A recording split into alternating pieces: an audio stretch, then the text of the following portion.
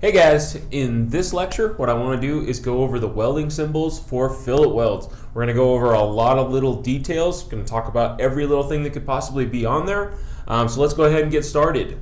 Now what I'm going to do is I'm going to go ahead and I'm going to start with a T-joint that I have right here, and I'm going to go ahead and I'm going to draw a symbol, and I want to go over the parts just as a little review, so that way we're kind of building on what we already know and we're getting a little bit more exposure to it.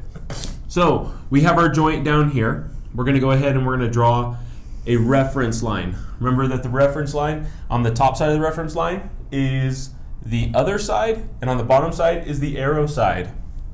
It's going to have an arrow that comes off of it that is pointing at the joint, just like so. And on the end, we're going to have a tail. Remember, our tail is good for putting notes and stuff into. It could be WPs, it could be the type of welding rod, it could be just anything that's kind of special about that process or that symbol. It could also link to other symbols, things like that.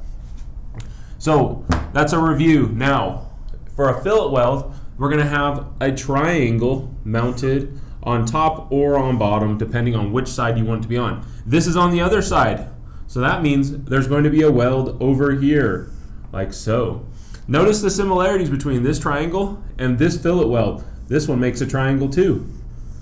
So whenever you're looking at a symbol, you can kind of see that this weld or this symbol matches the weld that's going to be put in place. So I'm going to think about kind of get that memory working there. Now, if we went ahead and we put another one on the bottom, just like so, that would mean there's a fillet weld on this side. So there's a triangle here now. Now that we kind of got the idea of what the symbol for a fillet weld will look like, I want to start adding some more details into that, that symbol. So if I wanted to say what size weld this is going to be, remember we talked about sizes of welds, remember we talked about how the leg length is that measurement for a weld size. Well, if I wanted to put on the symbol and I said I want it to be a 1/4 inch weld right here, what I would do is behind it, we would do a 1/4 on both of these. Okay? It doesn't, if you put it here, it doesn't work for this weld. It's got to actually have its own.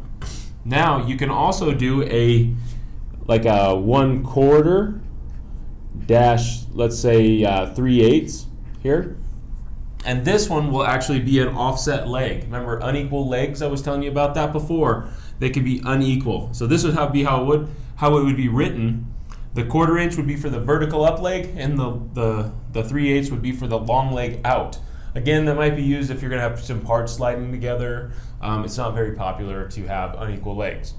So let's go ahead and continue on. There's a couple other measurements we could add in here. Sometimes there'll be a 2-5 written right here. And this would mean that you're going to be putting a 2-inch weld every 5 inches on center. So let me clean this off, and I want to show you what that's going to look like. Okay, so what I got here is I tried to show an intermittent weld. It's a little bit hard to see, especially because I'm not great at drawing 3D items, but I've got some great pictures linked below in the notes, so make sure you check those out. What I have is, remember, 2-inch-5. So that means a 2-inch intermittent weld with a 5-inch center. So if we look at this weld right here, I've got 5 inches from here to here, and that's at the center of these welds. And that weld is 2 inches wide. I don't know if this one kind of a little bit better, it's even harder to see, but it's going to be 5 inches to the center of each bead, or each intermittent weld, and they're 2 inches wide, okay? So I hope that helps you guys out a little bit. Now, there's another level to this.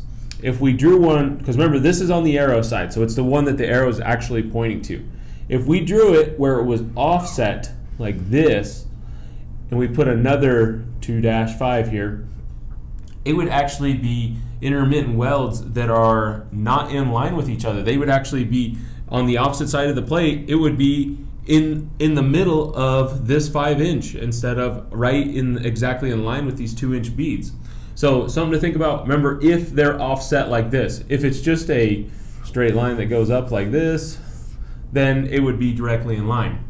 So hope that helps you guys out. Let's go ahead and continue on. I want to talk about some surface finishes or facing to some fillet welds. All right, so again, we have our reference line. I'm gonna draw it just like that, and I'm gonna do an arrow down to nothing because we're not worried about anything. Now, remember before when I drew my triangle like this? that triangle cannot be flipped around. It actually has to be pointing that direction. Even if we were to put the arrow off this side and we put the tail here, that triangle would still kind of be facing that side. So just remember that. It's more of a correct thing. Just try to make sure it's facing that side. Now let's talk about some surface finishers. Remember we talked about convex, concave, and we talked about some ground finishes before. So I'm going to show you the symbols for each one of those. So if it was a concave, it would have a inward domed kind of C shape to the outside right here. Let's go ahead and we'll put one on the bottom, and this one will be for a convex. It will have a domed outward bead. Now, if we wanted to have one that we wanted to do a ground finish on or a metal working process, it doesn't always have to be ground. It could be machined. It could be a couple of things. So we would just have a nice straight line that runs parallel with the face of that fillet weld there.